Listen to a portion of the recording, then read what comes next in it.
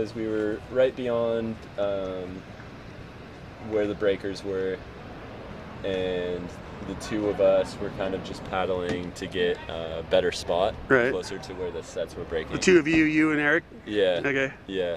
We were the closest to each other. There were some other surfers around, like Tim. So for a second, I couldn't see him. A wave kind of came up and rolled through, and when he was back into view, I saw the dorsal fin of the shark, and then I saw the tail fin of the shark. They were kind of going down into the water.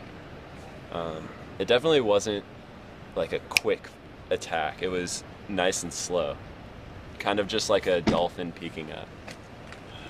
And what happened next? Yeah, after that, all of a sudden I saw him. He was yelling. He was saying shark. He was saying out. He was saying help.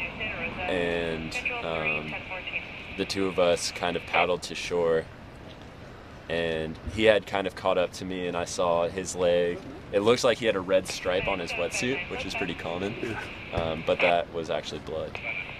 And yeah, then we made it to shore, and he made it before I did. He kind of crawled himself up onto the sand, and first thing we did was use a surf leash to apply a tourniquet.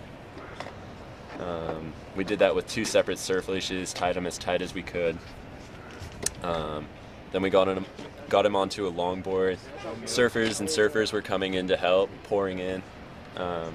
By the time we had got him onto the longboard, there were probably 10 of us.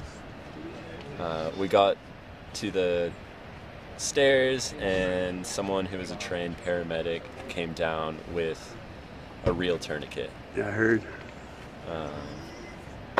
And then we made it up the stairs, and within minutes the ambulance was there, and then a couple minutes more passed and the helicopter was there. What's going through your mind once you hear and see a shark, and then one of your fellow surfers is yelling? Yeah, it was just get to shore. You know, there wasn't much emotion involved at the time. It was just like, this is what we have to do. And that was kind of what happened throughout that whole experience. I didn't feel like I had the time to like process it emotionally.